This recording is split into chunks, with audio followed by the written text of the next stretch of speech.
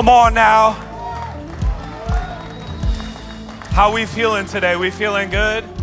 Man, we're so great. I'll tell you what, this whole week, first of all, if we're just meeting, my name is Pastor Mike O'Connell. We're so thankful that you're here. And here's what I know is that maybe you haven't experienced an environment like that, and that's okay. Here's what I know, though, is that I believe that when you're in the presence of God, something is stirred up in your heart. You know, eternity is in our hearts. And so we're just so thankful that you're here. Wherever you're at in the journey, you could be really far from Jesus, and we're thankful that you're in the room today. It really means a lot to us that you're here. We'd love to meet you afterwards out the middle doors by the new here sign. Also, man, thank you to everybody that's tuning in all over the world. We're so grateful for Pastor Cap's leadership and the entire team that is ministering to the community online. It's really a beautiful thing. But I just know, man, in this season of my life, as I've just kind of been reflecting, is about 12 years ago in the month of July that I left Southern California to just come here and begin serving God and studying His Word. And I had no idea what I was getting myself into. But I love Jesus' church. I love the church. And, you know, it's just in culture right now, you're hearing a lot of people poo-poo the local church. I don't need the church. I can just kind of walk with you. Here's what I know. Jesus said He's going to build His church and the gates of hell will not prevail against it. If you're looking for a perfect church, this isn't it. I'm not perfect. I know that much. And the church will never be perfect because it's full of a bunch of humans that are in process. But what unifies us is the perfect one. Is anybody with me today? And so in this hour, I don't know about you, but I'm committing myself to building the one thing that Jesus said He was going to build, no matter what it costs, no matter the sacrifice. And I just think about, here's what I know, and this isn't even a part of my message, but I just feel like I need to share this because we're seeing it in culture. I mean, my goodness, the opening ceremony of the Olympics, I mean, come on, the mockery of the Last Supper. And we're living in some interesting days, and casual Christianity is over. Like, you got to figure out where you stand. And it's time to stop being lukewarm and just coming into church with our lattes and walking out and not thinking about Jesus the rest of the week. But He needs some wartime Christians, some people that are ready to put on the armor of God and step up in this hour. Are you with me today?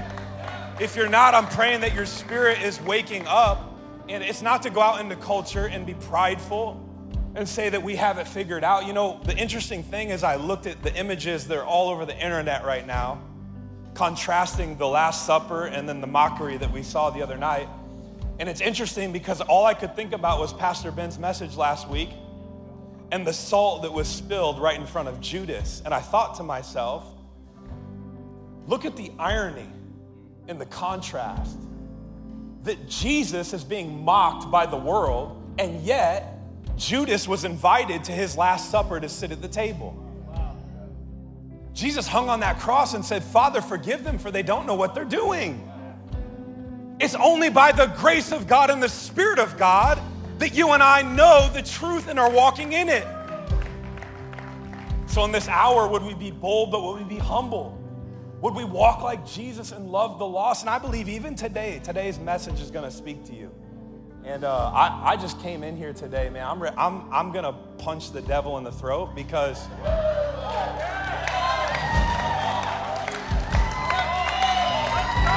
yeah, he keeps trying to come at my family. And I just feel compelled to say this because, you know, so many of you have showed our family so much love and support this week. And I can't even get around to thanking all of you through the messages, the DMs, the texts, the generosity. And we're just so grateful and thankful for your love and support. And some of you are like, what's going on? Well, Monday night, I took my wife into the ER. She had an acute appendicitis that ended up rupturing. And so we spent the whole week in the hospital this week, and just a lot of time to reflect. And it's honestly, it's moments like this, y'all, that just remind me of the brevity of life. then in a moment, everything can shift.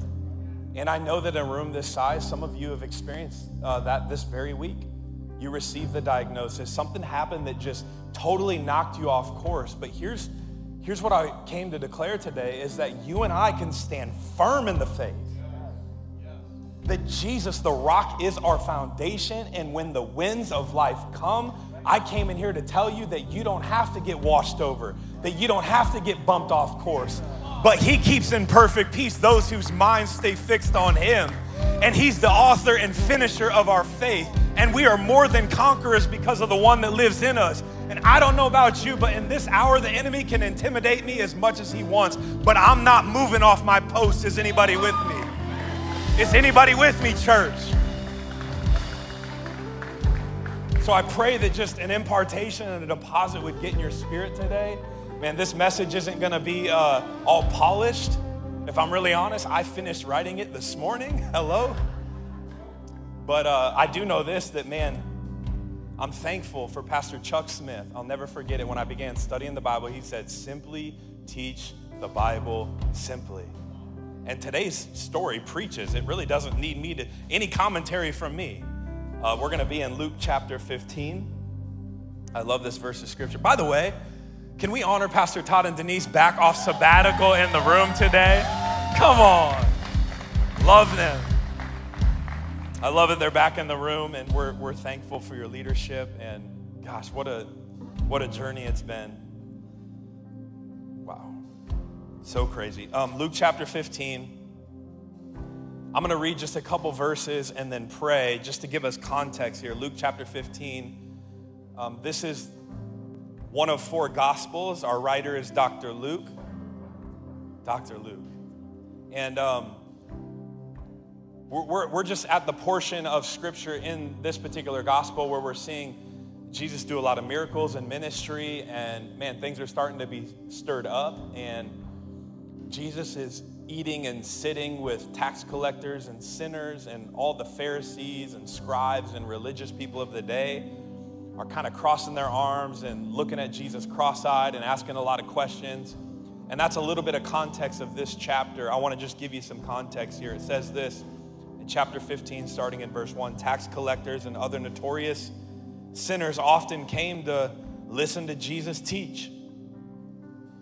This made the Pharisees and teachers of religious law complain that he was associating with such sinful people, even eating with them. Father, we thank you for your word, and I pray that today that you would just illuminate a truth, that you would speak to us in the next few moments that we have here. And just so honored for what you're going to do this morning. We're thankful that we can gather together freely. And we pray you would bless this time in Jesus' name. Amen. So you can see the context here is these religious people are really questioning Jesus, and they're asking him, man, like, why are you hanging out with all these lost people? And, you know, it's interesting because we have context of the full Bible, and so I have a little bit of grace for them in that particular moment. You have to imagine that there was a way in which they were trained. There's a way in which things were done for years. And then Jesus shows up on the set and shifts everything.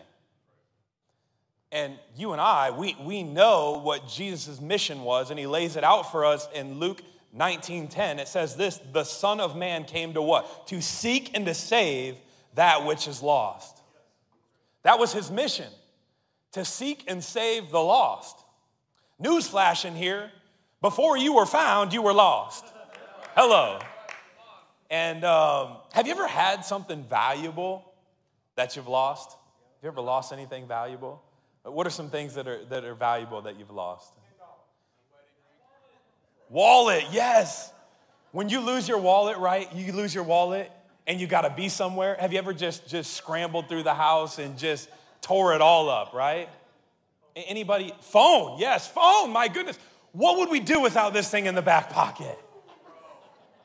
Holy smoke. What did we do before phones? My goodness. Anybody lost a wedding ring? You want to admit in church? I see some hands go up. Oh, boy. Now let me ask you this question. Those of you that lost something valuable and then found it, what did you feel when you found it? Relief. Joy. Yes, there's something really satisfying about finding something that is lost. And it's funny because as I was preparing for this, I thought of one of my little neighbors. He's one of my favorite little guys. I love this little guy. He's the man. And he'll just roll over to the house. We might as well just have one house with like a tunnel, right? Am I with you to the chats? And my dog Quinn, I love Quinn. Quinn is the man. Quinn is the man. And he's got this stuffed animal named Paul. Don't you play with Paul. I'll get between you and him if you want to mess with Paul. I'm telling you now. Because if Paul goes missing, we're going to have a travesty on our hands. Is anybody with me, huh? And there's been a couple moments where he's left Paul at our house. And, you know, it's just everybody's looking for Paul. It's like sound the alarm when Paul is missing. And, man, whenever we find Paul and return it to little Quinny, he just, that little shuffle, man, and like the squeeze and the hug, I mean, it is the joy when something is lost and then it's found. And, you know, today, all week long as I've been reading the parables in Luke chapter 15, well, really there's 3 different parables. We're going to look at the prodigal son. But you see the shepherd go after the one sheep. So he leaves the 99 for the one lost sheep. Or the woman that loses the coin. And really what's interesting is there's a parallel between all 3 of these parables. The premise of all of these parables is the joy of our Savior, of our Father, of King Jesus, when one sinner is found. Is anybody with me today? There's so much joy. And we even read about it in Luke chapter 15, verse 7. It says, there will be more joy in heaven over one sinner who repents than over 99 just persons who need no repentance. That's why at the end of this encounter, you're going to get an opportunity to make peace with God. That's why, just so we know, that's serious business. And I understand that, you know, there's some of you in the room, you're like, this guy's been talking way too long. And so I see it. You know, we go into that moment and some of y'all are bouncing. But that moment is so important because we get to partner with heaven in the greatest work in what Jesus came to do. He came to seek and save that which is lost. And so when we applause at the end here, we're agreeing with heaven. We're rejoicing with heaven. We're doing heavenly business in the house of God. Are you with me today? And this is what we see, and we're going to see it in this particular text. And to set some context to this parable that Jesus is going to share, we see a father and his 2 sons. And you're going to see here that one son goes off the rails. The other son is close in proximity, but finds his way off the rails as well. And you're gonna catch that here. I think it's really interesting. But let's check this out. And if you're a note taker here, you can write down the first point. It's rebellion. Rebellion. Starting in verse 11, it says this: to illustrate the point further, Jesus told them this story. A man had 2 sons. The younger son told his father, here it is, I want my share of your estate now before you die. So you can see here he's requesting his inheritance before his father even dies. Can you imagine what the father must have felt? The disrespect in this particular moment, the lack of honor. What's interesting is so his father agreed to divide his wealth between his sons. You know what's interesting? I think this is just a really good parenting tip and also a really good picture of who God the Father is. God is not strong-arming any of you into relationship with him. And we say this all the time. Why? Because you can't have true love without free will, choice. You know, so often we try to helicopter over our kids and make the decisions for them. And I just see here that this father's like, okay, that's what you want. I'm going to give you what you want. Because sometimes when we give our kids what they want, it's through that process that they actually discover what they really need. And so in this particular moment, we see this rebellion that's rising up. And by the way, I say that only by the Spirit of God and the grace of God are you and I not in rebellion towards God. So in other words, being separated from him or apart from him or coming and surrendering to him daily, but just by the nature, the sin nature that is in each of us, we're all drifting towards rebellion. So that's for those of you that aren't in Christ, but that's for those of you that are in Christ. You got to die daily, pick up your cross daily. You got to surrender daily to following him. Is anybody with me in here today? So you can see here he's requesting that this estate be split up. So his father agrees to divide the wealth between his sons. A few days later, this younger son packed all his belongings and moved to a distant land, and there he wasted all his money in wild living. Now, for context here, what you need to understand is that when an inheritance was divided amongst two sons, the first son was going to get half of the wealth, and then the second son was going to get a half of a half. So really, what he was receiving was a third of the estate here. Now, what's interesting about these three parables, and I know we didn't read the first two, so you'll have to go back and do some homework, but if the sheep that was lost in the first parable, that represents foolishness, and the coin represents carelessness, the son was lost because of willfulness. Willfulness. It was his choice. Before he ever entered into the distant land was in his heart. He wasn't content where he was. He was coveting something that he didn't have. He wanted to have his own way, so he rebelled against his own father and broke his father's heart. Now, to illustrate this a little bit further, anybody in here have kids? Any parents in the room? Any parents in the room? Did you have to teach your kids how to be selfish? Oh, quit acting like your kids aren't selfish. They came out the womb shouting, mine, mine, mine, mine, mine. Hello, somebody, we need to wake up to the problem. The sin nature and rebellion is burst in us. It's already there. So can we just all agree the playing field, right? Rebellion's in us. I don't have to convince anybody in here that you're drifting towards rebellion. It's very clear that we come out drifting towards rebellion. I love what Thomas Huxley said. He said this: a man's worst difficulties begin when he is able to do just as he likes.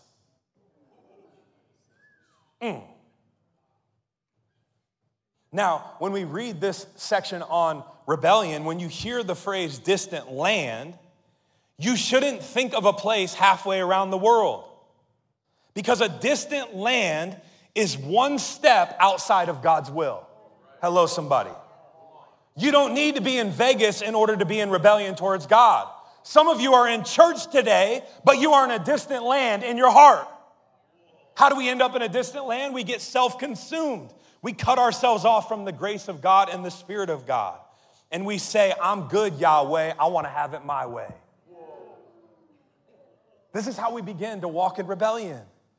And each of us has the capacity to do this. Now, Proverbs 20:21 says this: an inheritance gained hurriedly at the beginning will not be blessed in the end. His demand for his inheritance early was a perversion of privilege, and it wouldn't be blessed in the end. Which leads us to the next point that you can write down, the result. So here's the result of rebellion. Let's check it out in verse 14. It says, about the time his money ran out, a great famine swept over the land and he began to starve. Somebody say starve. He persuaded a local farmer to hire him, and the man sent him into the fields to feed the pigs. How tragic, right?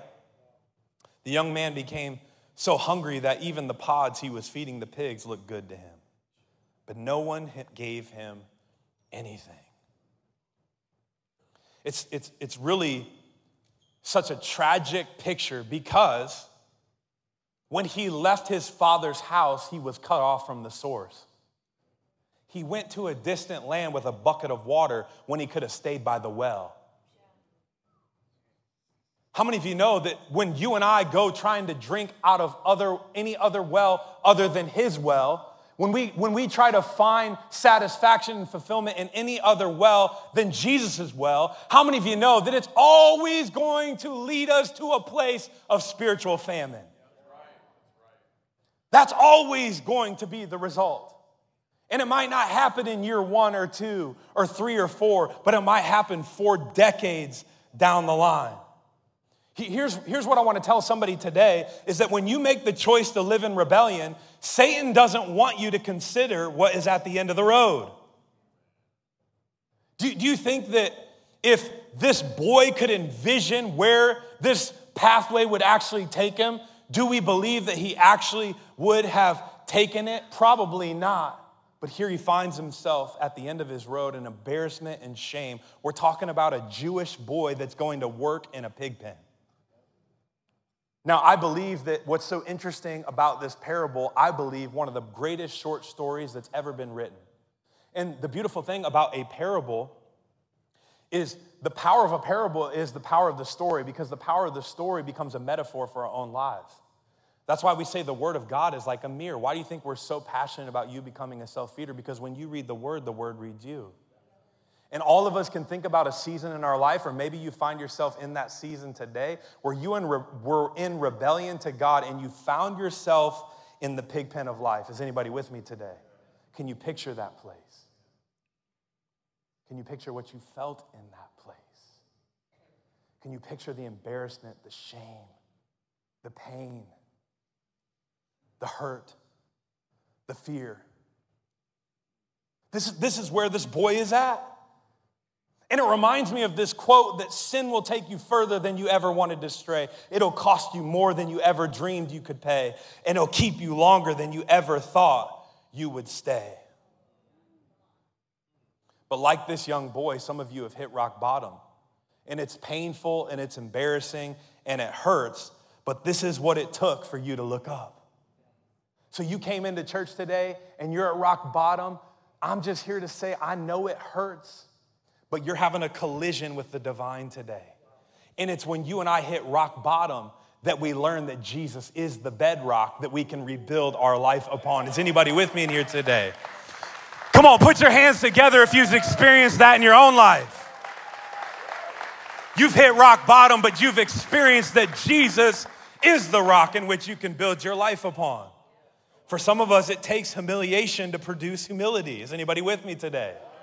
Divine disruptions that hurt, but that are the catalysts that produce healing in our life. And that's what's happening here. He's got no money, no food. He's got a job in a pig pen.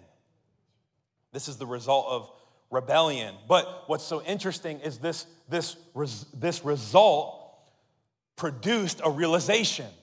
And that's what's happening in the room today for some of you. That you've been walking in rebellion towards God, and there's a particular area of your life where you're experiencing famine, and you don't like the result, and the result is not comfortable, and it's embarrassing, and it's hard to deal with, but it's in these very moments that we have the divine realization that turns everything around. Are you ready to see it in Scripture? Here it is. In verse 17, it says this: when he finally came to his senses. Ooh, that phrase right there is the phrase that just stuck out all week long. When he finally came to his senses, he said to himself, at home, even the hired servants have food enough to spare, and here I am dying of hunger. I will go home to my father and say, Father, I have sinned against both heaven and you, and I am no longer worthy of being called your son. Please take me on as a hired servant.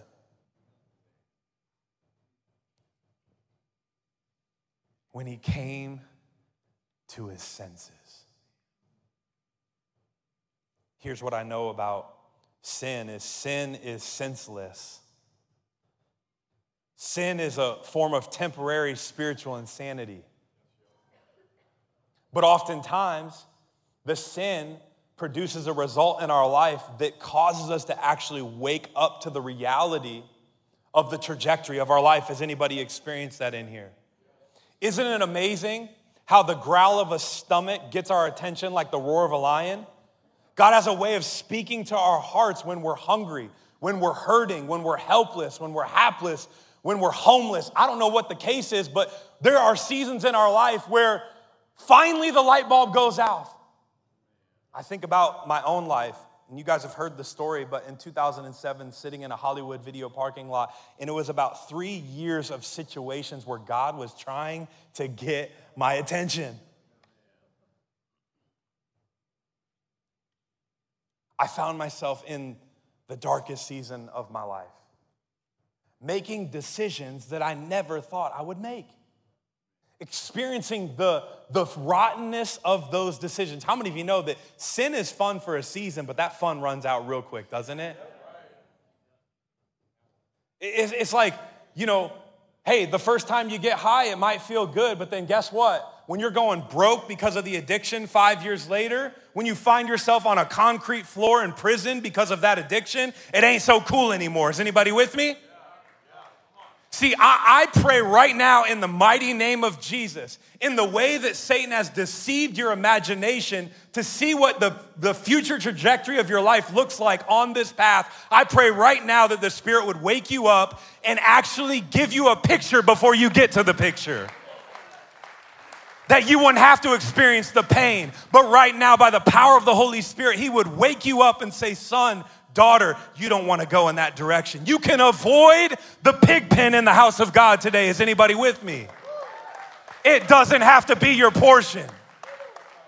It doesn't have to be your portion. And I even just want to speak for a second now to some of my folks that were raised up in the faith. There's no shame for your testimony. You don't need to go off the rails to be used by God. My goodness, can we get a generation of people that are raised up, that stay pure and that God is raising up a generation that would be the next generation of church leaders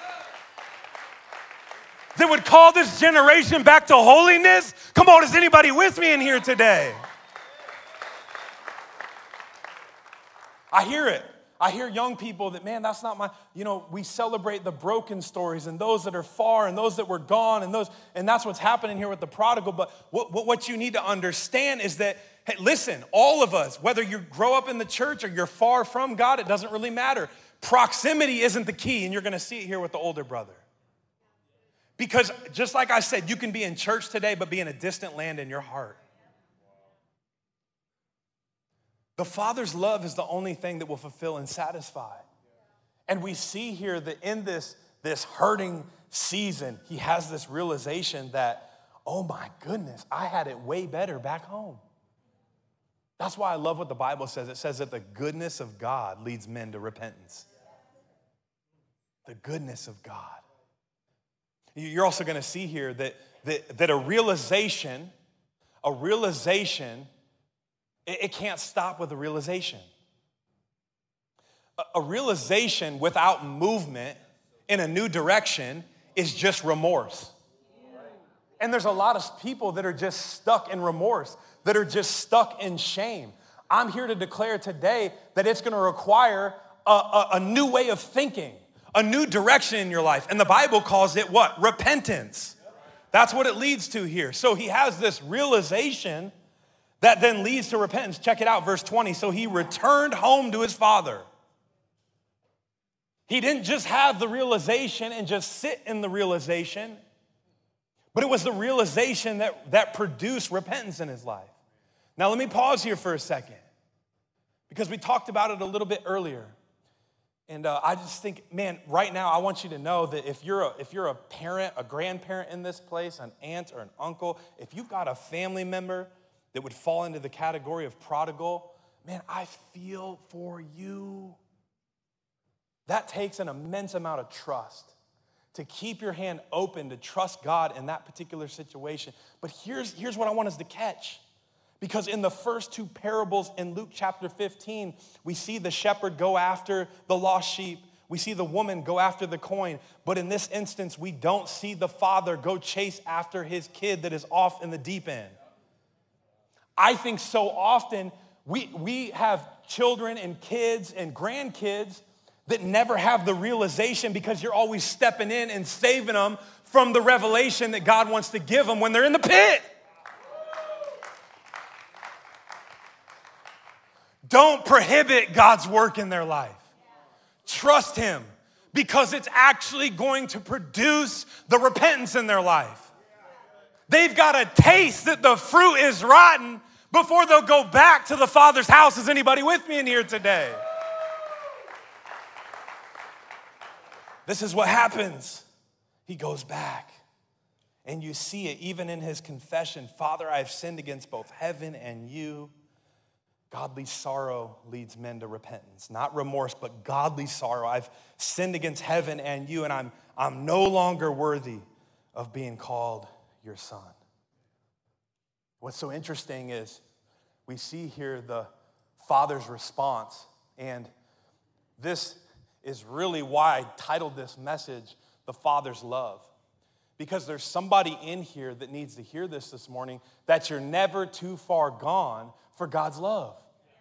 You've never drifted too far. You've never gone too far off the deep end for God's love to catch you up, to capture you, to take you on a whole new trajectory in your life. Has anybody experienced that in the room today? Check it out in verse 22. I've called this rejoicing. But his father said to his servants, quick, bring the finest robe in the house and put it on him. Get a ring for his finger and sandals for his feet and kill the calf we have been fattening. We must celebrate with a feast, for this son of mine was dead and now has returned to life. He was lost, but now he is found. So let the party begin. And it's so interesting when I read this. And you can imagine, remember, context here, Jesus is telling these parables to a bunch of Pharisees and scribes. And they're probably thinking, as this parable is being told, like, around every turn is another unexpected action by this father. Like, it's interesting, and I'm going to declare this over somebody's life in here today, that the farther you go, the longer he's waiting. The father was waiting, and at the glimpse of his son returning, what did he do? He went to run after him. It's interesting because in Deuteronomy, that sort of behavior from a son had grounds for being stoned. And one commentary wrote that the father ran out to the son because if the neighbors wanted to stone him, they were going to have to stone the father. What a picture of God's grace. What a picture of what Jesus has done for you and I. I mean, look at the rejoicing here as his son returns. It's like my boy Quinn, when he gets Paul back, he's hyped. So much joy. And you see the joy of the Father here, and I love what each of these things that he gives to his son, what they represent. The kiss is a sign of forgiveness. The robe is a sign of honor. The ring is a sign of receiving his name back. It's a sign of authority, and it's a sign of access. I want to tell you something about the ring. Oftentimes the ring, it was like the credit card before the credit card. It would represent the family name, and so then when the kid was wearing the ring and went out and wanted to make a purchase, he would put the ring into some wax, and guess what? The father's account would get billed for that wax. Hello, somebody. We're talking about the source, the well that never runs dry. The feast was a sign of a joyful welcome. A joyful welcome. So we see this here, but then it's interesting because now the story takes a turn. And there's some of you that to this point, you're like, I'm in a season where it doesn't really resonate where that first son is at. But I think that this is a word for all of us that have been walking with Jesus for a while. Check it out. This is called rejection, verse 25. Check it out. Meanwhile, the older son was in the fields working. And there's some of us that we just haven't figured this out yet. You were saved by grace and grace alone, and yet you still have the mindset that you've got to work for God's love. You've got to work for his love. I got to do some stuff. I got to work for his love. I got to earn his favor. I got to earn it. And that's where this brother's at. He's out in the field and he's working. Somebody say working. When he returned home, he heard music and dancing in the house. And he asked one of the servants, what was going on? And the servant said, your brother's back. He was told, and your father has killed the fatted calf. We were celebrating because of his safe return. The older brother was angry and wouldn't go in. His father came out and begged him, See that? The father went to him. He's begging him, but he replied, all these years I've slaved for you and never once refused to do a single thing you told me to. And in all the time, you never gave me even one young goat for a feast with my friends. Yet when this son of yours came back after squandering your money on prostitutes, you celebrate by killing the fatted calf. Verse 31. His father said to him, look, dear son, you have always stayed by me, and everything I have is yours. We had to celebrate this happy day, for your brother was dead and has come back to life. He was lost, but now he's found. The proud and self-righteous always feel that they are not treated as well as they deserve. What's so interesting is I think Jesus finished with this parable to really just stick it to the Pharisees in like the kindest way ever. Because just like the Pharisees, the older brother was defining sin by outward actions, not inward attitudes. So we see here that, you know, as I've just kind of been processing through this parable, there's this, I think there's a scripture I want to give you as our final takeaway here. Luke 12:15, write this down. Jesus, in this particular text, he's warning two disputing brothers, and he's saying this, take heed and beware of covetousness. A coveting heart will take you to a distant land, even if that's just one step outside of God's will. A person who is coveting can never be satisfied no matter how much he or she acquires. And this is going to be my final statement of today's message. Because in both cases, this was it. The younger brother wanted something before the season had come. And we don't know this for certain, but he was obviously coveting being in a place that he wasn't in. Then he comes back, and the older brother is coveting what he never received. Whenever we covet, we never experience contentment. And a dissatisfied heart always leads to a disappointed life. Hello, somebody. But a satisfied heart leads to a supernatural life. And I think that's what God would want us to receive today. That God would want us to reflect on today is that where are we going to look for our love? Because fulfillment and satisfaction is found only in the Father's house. It's found only in relationship with Jesus Christ.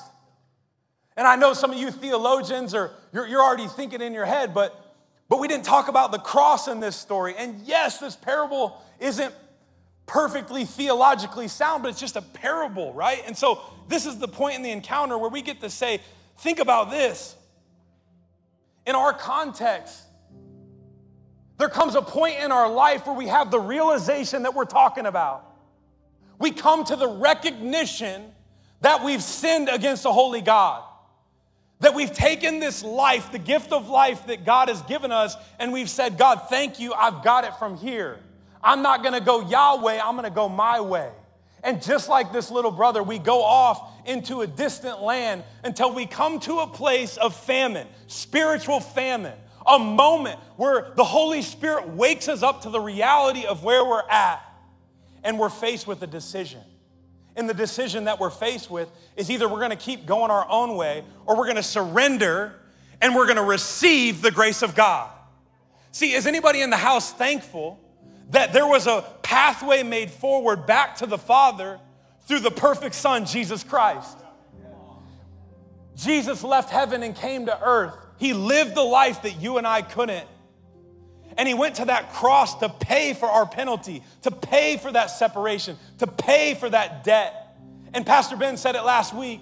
It wasn't the nails that kept him there. It was his love for you and I.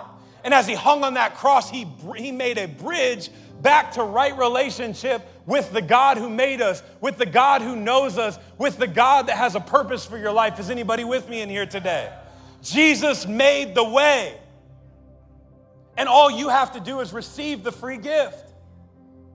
I think about the moment in my own life when I made that decision and everything changed. I believe that in a room this size, there are some of you that your thought in this moment is, he read my mail today. And I want to tell you that there is no shame. There's no amount of remorse. There's no amount of time that's going to cause you to feel differently than you feel today. Do not harden your heart to the Spirit's invitation to come back home today. And just like the Father ran off to his Son, this place is going to erupt today when you come back to Jesus today. Are you with me in here today? So I want us to stand to our feet.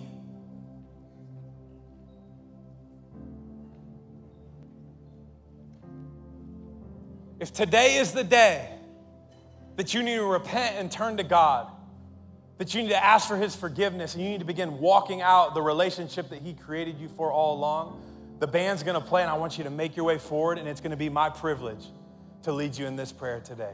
Church, be praying right now. Be praying, and if I'm speaking to you, make your way forward. Come on.